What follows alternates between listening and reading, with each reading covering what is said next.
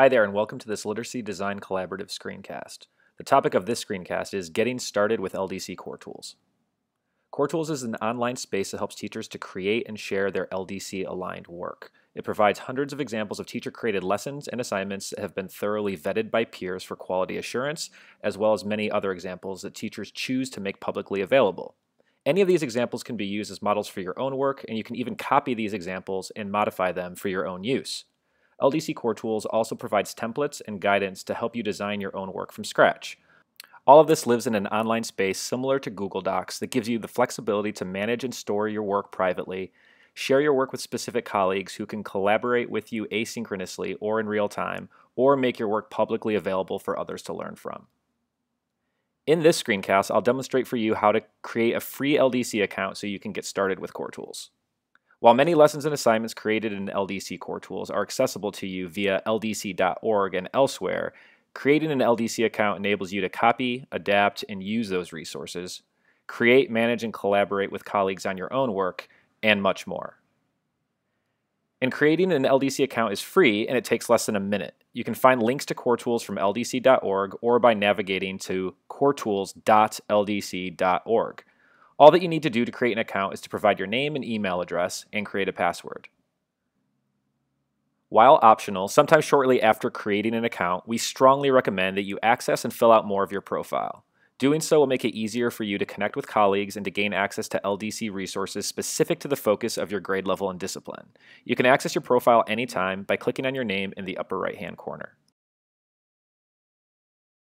Whenever you log into LDC CoreTools, you will land at your CoreTools homepage. This homepage includes a list of curricular items that you've recently viewed or worked on, as well as an LDC newsfeed that provides you with important announcements and up-to-date information about CoreTools and about what's happening in the LDC community of practice. The navigation bar across the top of CoreTools is persistent, so you'll have access to it no matter what kind of work you're doing in the system. Clicking the LDC logo opens up the ldc.org homepage in a separate browser window. There's a tab to bring you back to your LDC CoreTools home, and there's a tab to bring you to My Library, where you can manage work you have created, work that has been shared with you by other users, and work that you have copied from the curriculum library. There's also a tab to bring you to the LDC curriculum library, where you can explore existing lessons and assignments that are publicly available. And finally, there's the Jury tab, where you can manage tasks related to reviewing work using the LDC Teacher Work rubric. You will also find shortcuts across most of the system to create new curricular items or to search the LDC curriculum library.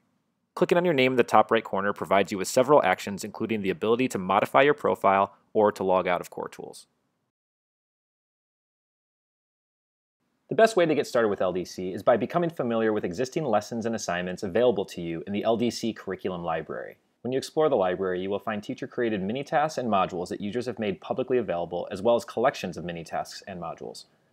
A mini-task is an assignment that targets one literacy skill that students can typically complete within one class period. It provides formative data to the teacher and can be used by itself or as part of a sequence to scaffold the demands of a larger task. A module is an instructional unit that culminates in a significant assignment requiring students to write in response to a close reading of texts. This assignment is one part of the module, called a teaching task, and it includes a prompt, standards, and texts. A skill-specific instructional plan, called an instructional ladder, is the other part of the module, and it provides day-to-day instructional tasks to prepare students for success on the teaching task. A collection is simply a user-created collection of modules and/or mini-tasks that have been made publicly available in one place. There are a number of filters available to help teachers explore the library, including a curriculum type filter. There's also a curriculum rating filter, which can help teachers find items that have been specifically vetted through a detailed review process. Items tagged as good to go or exemplary are items that have undergone this process and have met certain requirements, while unrated items simply have not been through this process. CoreTools users can filter the library by using a variety of other filters, or they can search by keyword. They can also sort the results in various ways. Clicking on a module or mini-task card opens the item up to be fully viewed, but there's also a preview option to allow users to get a quick view of what's inside. Whether from within the module or mini-task itself, or by accessing the Items Options menu on the card in the curriculum library, any user can make a copy of an item found in the library. The copied version will be found in the user's My Library. This version can now be edited and can be accessed at any time within My Library.